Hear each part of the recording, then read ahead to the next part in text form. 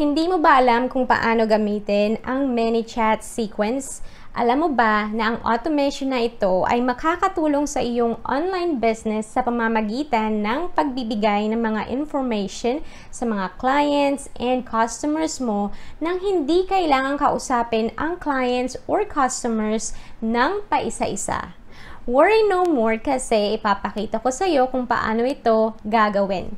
Salamat nga pala sa mga taong nanunood ng mga tutorials at advice ko dito sa YouTube channel. It really means a lot to me. Hi, I'm Babelyn Malate from babelynmalate.com. I help Filipinos start an online business. In my channel, gumagawa ako ng mga videos that can help you build your online business. Kung hindi ka pa subscribers, hit mo lang ang subscribe button at notification bell para updated ka sa mga bagong videos natin. So, bago tayo gumawa ng sequence, kailangan bukas syempre yung page kung saan gagawin natin yung sequence. So, ito yung page na gagawa natin ng sequence. Ito yung travel page na ginagawa ko. Tapos, punta tayo sa ManyChat.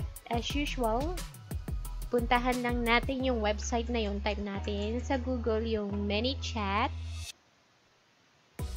And then, click natin itong link ng ManyChat.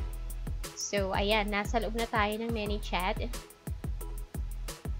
So, kung hindi nyo pa napapanood yung paano yung pag-connect ng page, Facebook page sa ManyChat, i-link ko yung pag-set up. Check nyo lang yung card sa taas for that. So, dito gagawa natin yung sequence, itong Travel Pinoy na page. So, pupunta tayo sa automation. Automation. And then, pupuntahan natin yung sequence. Ito, sequences. So, syempre, kailangan gumawa ka muna new sequence. Halimbawa, ito, tatanggalin ko muna to. Okay, para hindi kayo maguluhan. Halimbawa, walang laman yung sequence area. So, ganito lang siya. Ang gagawin natin is mag-create tayo ng new. So, punta ka dito sa new sequence. Click mo yan. And then, lagyan mo ng pangalan. So, ilalagay ko dito, travel sequence. Or travel Pinoy sequence. Depende sa'yo kung anong gusto mong ipangalan. Depende sa page mo. Kung para saan yung page mo. Ayan. So, wala pa tayong message. Siyempre, bago lang tong sequence. So, dito, i-click natin tong click this button para magagawa tayo ng sequence. Ayan. So, lalabas na siya. And then, i-click lang natin tong create new reply. Okay. Ayan. So, pupunta tayo dito. So, ito yung traditional look ng ManyChat. And, iba pa yung flows before. But then, ito muna yung gagawin natin para hindi complicated. So, sa sequence na gagawin natin, syempre, kailangan palaging may content type. Bago to, kung hindi nyo pa alam, ayan, meron siya. So, pag kindig nyo itong question mark dito, malaman nyo kung para saan yan. Yung mga messages, okay, so mga messages na ilalagay natin sa sequence, kailangan pasok siya sa 24 hours. So, ibig sabihin, kapag nag-message na sa'yo yung contact, kailangan padala natin yung mga messages natin within 24 hours. Especially yung mga important messages na may mga links, kagaya ng website links, o kaya, sales page. Kasi after 24 hours, hindi ka na pwedeng magpadala ng mga messages na ganyan.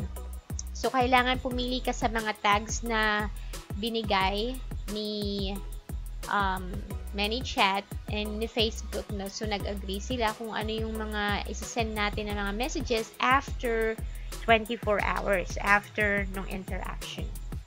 So, may complete guide about dyan. So, pwede nyo puntahan tong complete guide na yan kung gusto nyo talagang maintindihan yung mga changes about ManyChat 4, 2020. So, but then, ang gagawin natin is yung mga messages na kailangan nating ipadala within 24 hours na nag-reply. Okay? Nung nag-message sa atin yung contact. Okay? Or yung customer. Kasi, after 24 hours, hindi mo na siya mapapadala unless na piliin mo yung nararapat na tags for that. So, i-close na natin yan. So, since this is the first message, there's walang selling. So, makikita mo dito kung anong type. So, basically, nakalagay na dito kung anong type. May 4 na type kang pagpipilian. Pero, sa atin, ito lang muna. Other ang gagamitin natin. So, other. But then, later on, kapag yung message mo ay nag-extend na ng 24 hours, kailangan pumili ka sa 4 na ito. Okay? So, make sure kung ano siya, kung post-purchase update pa siya, kung confirmed event update, kung account update, kung hindi naman, others pa rin. But then, if you are going to sell something, you know, hindi siya, mind that, you know, the content without a type here, you see type or mark other will not be delivered to subscribers who interact with you over 24 hours. So, itong content, itong pipili natin na other, within 24 hours lang siya pasok. So, other than that, pipili na tayo ng ibang, you know, tags dito, ibang options. So, either it's about the post-purchase update, confirmed event update, or account update. Okay? Or, you can simply send them SMS or email message. Okay? So, others lang talaga tayo pasok. Okay? So, syempre, unang message to, kailangan yung mga, wait lang, yung close ko lang yan, mga pop-ups sa screen. Yung mga message na ipapadala natin for first time sa sequence is not about selling, or it's not about promoting or selling anything. So, it should be like a welcome message here. So, bago ka gumawa ng sequence, kailangan meron ka ng naka-prepare na mga messages at mga items na ilalagay mo sa sequence. So, gaya nito, ilagay mo muna siya sa isang Word document. So, example lang siya. Pwede nyo syempre i-modify to. Pumili lang ako ng mga sa tingin ko na ilalagay ko sa sequence ko. So, bahala na kayong palitan kung ano pa man ang gusto nyong ilagay sa mga messages nyo. Depende yan again sa page at sa business na meron ka. So ang gagawin ko syempre, ito muna, sa start, hello message muna tayo. Okay. So, ika-copy paste ko na lang siya dito. And syempre, papalitan ko yung name kasi hello, first name. Okay, hello. Para personalize, click mo tong bracket na yan. And then, first name. Click first name. Okay. So, automatic, kung ano yung pangalan nung nag-engage, yan yung nakalagay dyan. So, this is Lynn from Travel Pinoy. I post content about travel, lifestyle, and culture. You are receiving messages because you subscribe to my page. So, ganyan siya. And, maglalagay din ako ng delay para sa tingin nila, you know, after that, nagta-type ka ulit. Kunwari, may delay dyan. So, ipapakita ko sa inyo yung result yan mamaya. And then, mag-add ako ng isa pang text. So, dito, okay, add, wait, yan. So, mag-add naman ako ng isa pang text dito sa message na to, sa first message. So, tingin ko, ilalagay ko muna to. Dapat pala nilagay ko to dito sa taas. Ayan. So, dapat i-inform natin yung makaka-receive na pwede siyang mag-unsubscribe. You know, in case na ayaw nyo na maka-receive ng message. Ayan. To unsubscribe and not receive any more messages from us, type stuff below. So, ganyan lang siya. And you can also add image if you like para kilala ka nila kung sino man yung nagpapadala. So, dito, hanapin mo yung picture mo. So, hanapin ko lang, kunwari, ito ilalagay ko, ayan. So, alam nila na ikaw yung nagpapadala. Okay? So, kita mo, ayan na yung first message natin. So, no link, no selling. Simply tell them what is your page and, like, you know, ano yung makikita nila sa page mo. Gaya nito, you know, sabi ko, I post content about. So, let them know kung para saan yung page, kung sino ka, if you would like to add picture or company, you know, logo, whatever it is na kailangan sa tingin mo na unang makita nung tao na magvi-visit dun sa page mo. Okay? So, para makita natin kung ano kinalabasan yan, ipi-preview natin. So, click mo lang tong preview. Okay, close ko na to. Click lang natin tong preview. So, I'm sorry, baka maingay sa background. Kaya may nagko-construct kasi dito sa amin. May ongoing construction. So, ito na siya. Ayan. Okay. So, nakita mo siya. Pero, hindi natin nakita yung ano, no? Yung tawag dito. Yung nagtatype. Okay. So, nakita mo, ayan na yan. So, this is, hello. Siyempre, yung pangalan. This is Lynn from Travel Pinoy. Yan. Okay. And to unsubscribe. Gusto ko sanang ipakita yung ano, yung may nagtatype. So, preview uli natin. Bibilisan ko lang. Ayun, nakikita nyo. Yan yung nagtatype. Yan yung 3 seconds delay natin. Ayan. So, yung parang may dot doon. Yun yung effect ng makikita mo kapag may nagtatype. Ito pala may malaking version dito. Kapag dito pala tayo nagtingin, ano. So, anyway, paano kaya? I-close ko muna to. Ay, hindi na. Ito na lang gamitin natin para mas makikita nyo malaki. Ayan. So, syempre sa cellphone, mas maliit yan. Pero pag sa computer, ganyan siya. O, nakikita nyo ito talaga. So, balik na tayo. So, ito yung sa page. Ito yung lalabas pag nasa page, ano. Pero kapag mismo sa Messenger, ito yung makikita nila. So, done na tayo dito. And then, i-click mo lang yung publish. Okay? So, once na-click na yung publish, pwede mong palitan yung pangalan dito. You know, itong first sequence. So, ilalagay ko dito, message, welcome message. Welcome message ko siya. Okay. So, just click anywhere and then masasave na yung name niya. And then, balik tayo dito sa sequence na yan. So, yung unang sequence natin. So, papalitan ko itong day. Syempre, sabi ko nga sa inyo, gagawin natin is within 24 hours. So, immediately to. Dapat, immediately and save update. Ayan. So, pag na-click nyo na yung save update, updating, yan siya. Pwede na tayo mag-proceed. Mag-proceed sa next message natin. Okay, so sa next message, i-click mo lang itong plus message sign. And then, ganun pa rin, same process. Create new message here. And then, select natin yung content. Siyempre, others tayo. Others. And ibabalik lang tayo dun sa ginawa kong message na. So, ito yung second message ko. Okay. So, ayan, mabuhay. This is Lynn from Travel Pinoy. Nakatanggap ka ng mga messages kasi nag-subscribe ka. I appreciate your subscription. So, here in Travel Pinoy, we want to deliver information related to my travel adventure. But first, I want to share some motivational quotes to you. So, syempre, since related to travel to, dapat mga travel pictures or anything that's related to that. But just for the sake of, giving you guys example, motivational quotes lang muna yung ibibigay ko sa inyo. Okay? So, kung hindi kayo marunong gumawa ng mga code cards, you can also check my video about that. I-link ko yung video, yung card sa taas para mapanood nyo yung samples natin para dyan.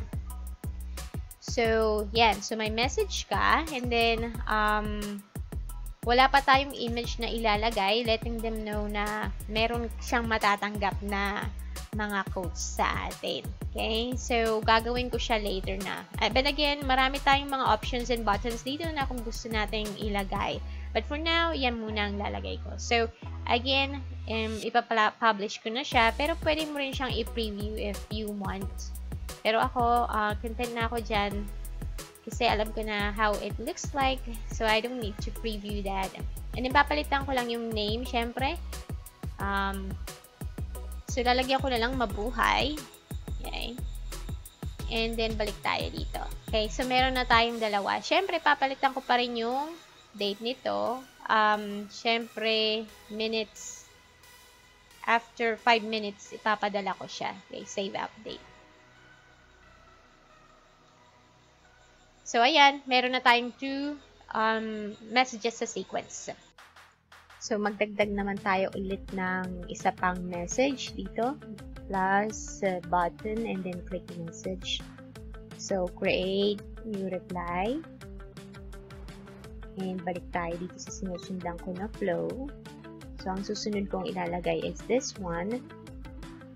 So, sabi ko nga sa inyo, bago kayo gumawa ng sequence sa loob ng ManyChat, dapat may sinusundan na kayo na ganitong mga messages na ginawa nyo para madali. So, select a type, other, and then copy-paste lang natin, Control-V. So, ayan, papalitan ko tong name para personalize. Inspiration mo today, and then first name. Click first name. Yan. So, basta nag-blue na siya, okay na yan. Nalagyan ko ng space. So, ano tong inspiration quote? Yan yung quote. Quote siya. So, maglalagay ako ng image dito. So, i-click ko tong image na yan. And then, click dito sa gitna. Hanapin ko kung saan nakalagay yung image na yun. So, dapat alam niyo kung saan nyo nilagay yung mga pictures na ilalagay nyo dun sa loob ng ManyChat. So, dito hanapin ko lang siya. Ito. So, bale, ang klase ng message natin is about quotes, diba? So, ayan. So, kung hindi ka pa marunong gumawa ng quotes sa Canva, pwede nating magawa yan. So, meron akong video dyan na pwede nyo panoorin about this. Ayan. So, inspirational quote for today. So, nilagay ko rin yung quote dito. Ayan. Tapos, ito yung image. Tapos, pwede mo rin lagyan ng delay again para nakikita nila na nagta-type ka. So, okay na siya. Ito yung pangatlong message natin. So, image lang siya. Wala siyang link. Walang website. Tapos, ipipreview ko para makita nyo ulit. Okay. So, punta tayo sa messenger ko. Sa messenger. And then, ayun na siya. Nakikita nyo. So, ganyan na magiging itsura niya. So, 3 seconds delay. After that, ayun na yung quote card. Okay? So, ganyan ang kalalabasan. So, kung okay ka na dyan, pwede mo rin itong palitan kung haan mo ng ganyan. Pwedeng may dalawang hearts. Bigyan ko ng hearts doon. Nice. Bahala ka na kung anong kalasing design ang gusto mong gawin. Basta marami kang mga images na makikita dito sa baba para maging attractive yung message mo. Ayan. So, diba, may dalawang heart na siya. Ang cute. So, after nyan, click publish. Tapos, papalitan ko lang yung name. Lalagay ko lang dito. Code card 1. Yan. Tapos, balik naman tayo dun sa pangalan ng sequence natin ito, Travel Pinoy Sequence. And then, sabi ko nga, within 1 day, gusto nating maibigay lahat ng mga importanteng messages. So, gagawin ko dito is minutes, and gagawin ko naman siyang 10. Okay, so 10 minutes. Okay. So, once na nag-engage yung customer or client, itong mga nasa loob ng sequence na to, within 24 hours ko siya mapapadala. Okay, so, tapos, sunod naman tayo sa next step. So, itong part na to, yung image section, tapos na ako dyan. Punta naman tayo dito sa next one. So, ganun ulit. Plus message. And then, create new reply. And then, select a type. Other. Tapos, balik tayo dito. So, Happy New Year. Halimbawa, New Year, ano? Tapos, so, itong klaseng message na ipapadala natin is video. Video type. Ito, image. Ito naman, video type dito. So, balik tayo dito. Ayan. So, papalitan ko ulit yan ng Happy New Year. Yung name, syempre. First name. Tapos, exclamation point. So, kunwari, destination, destination video yung meron tayo dito, no?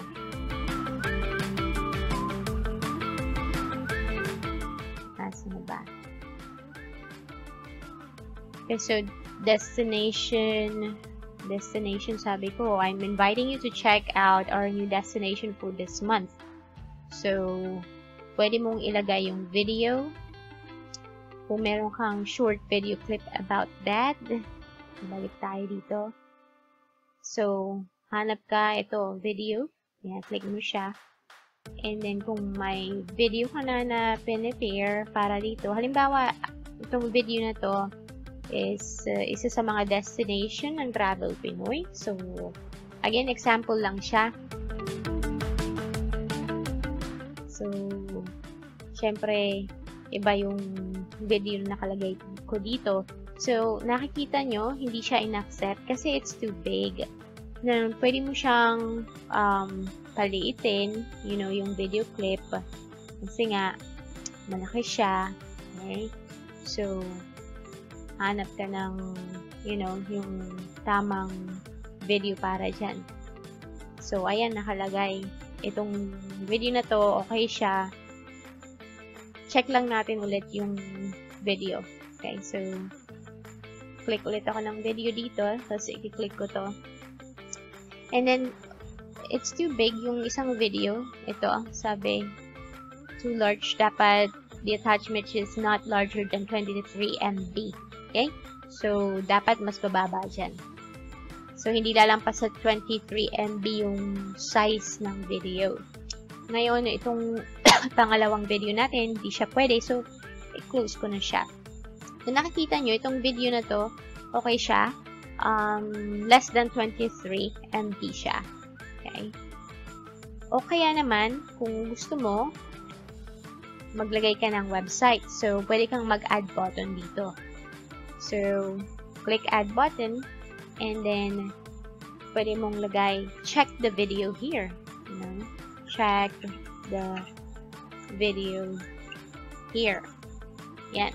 So, click mo tong open website and then, bigay mo yung URL. Halimbawa, yung URL natin is ito. Babelyn Malate.com. And then, done. Okay?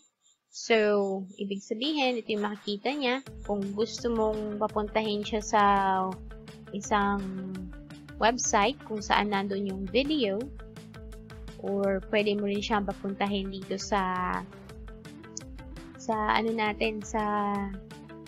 video mismo na nasa loob ng ManyChat. So, usually, baka matagal mag-load yung video sa loob ng ManyChat. Mas madali yata yung sa link pag pumunta sila sa isang website. So, anyway, you can do both para sigurado. Okay? Or, it's up to you. Ikaw na mag-decide kung gusto mong video lang or may website dito. So, as usual, gagawin ko siya ng delay. Ayan. So, dadaling ko lang itong delay sa taas. Ito. Ayan. Ayan. So, makikita nyo na dyan. Meron akong link. Meron akong link ng website. Meron akong video. And then, meron akong message sa taas. So, preview ulit natin para makita nyo. So, ayun na siya. Check the video here. Makita mo. So, i-click na nila to. Tapos, mapunta sila sa website. So, nakita mo may nagtatype. It means na may susunod na message. And, sabi ko nga, ito yung video, no? Medyo matagal. Naglo-load pa siya. Aside from the 3 seconds delay, madadagdagan yung delay na yun kasi nga, naglo-load pa yung video natin. Okay? So, yan. So, dapat, be mindful about this. So, ayun, nakita nyo, ito na yung video. Okay? So, dapat yung size again, less than 23 MB. Okay? So, ganyan yung mangyayari dyan sa message na yan. So, balik tayo dito. So, kunwari, okay ka na dyan, publish, and then, balik ka dun sa pangalan ng sequence, palitan natin. Papalitan ko lang, lalagay ko dito, video message. Bahala ka kung anong title lang gusto mong lagay. Basta alam mo kung ano yung nilagay mo dun. Next, balik tayo. So, meron na tayong 4. Palitan din natin yung time dito. So, minutes. And then, gagawin ko ulit, 10 minutes ulit. Interval. Okay.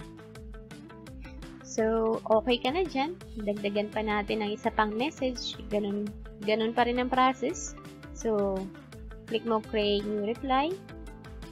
And then, tingnan ko ulit yung guide natin. Sa guide natin. Tapos na ako dyan.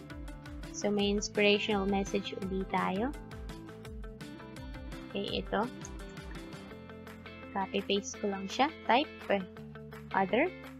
And then, Control V. So again, message ko to per day, pero within 1 day lang to. So, ikaw ang mag-decide kung ano na yung mga message na ilalagay mo para dun sa business mo. Okay, don't be afraid. The only thing, okay, so isang quote na naman siya. So, dapat ito the next day. Pero, again, example lang siya na binigay ko sa inyo.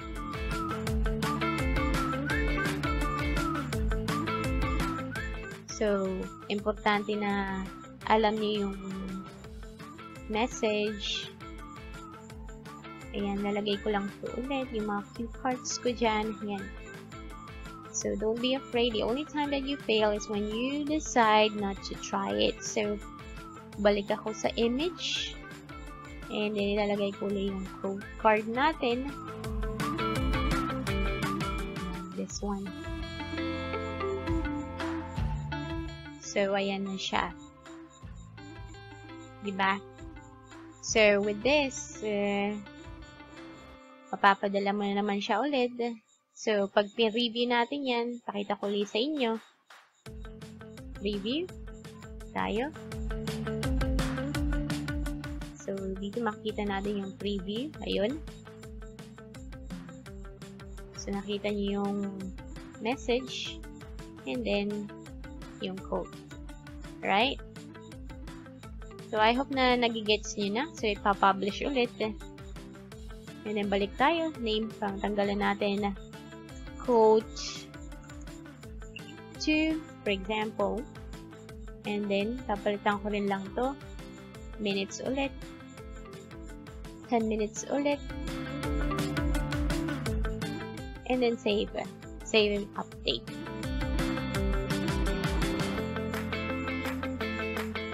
So, ganun ulit ang process. Kung gusto mong magdagdag, pwede kang magdagdag pa dito, syempre. But usually, mas maganda na mga nasa 5 lang ang message mo for one day. Okay, so make sure lahat ng importanteng message na gusto mong ipadala is mapadala mo within that 24 hours. So, kasama na dun yung mga links, yung mga landing pages. So, within 24 hours. Siyempre, pag nagawa mo na yung mga messages, the next step is i-activate na natin. So, i-click mo lang tong toggle para mag-green siya. Ayan, sequence message saved. Gagawin mo siya sa lahat. Click mo siya. Yan. So, lahat yan, naka-go na. Ibig sabihin, naka-link na yan dun sa ginawa natin na message. Activated na siya.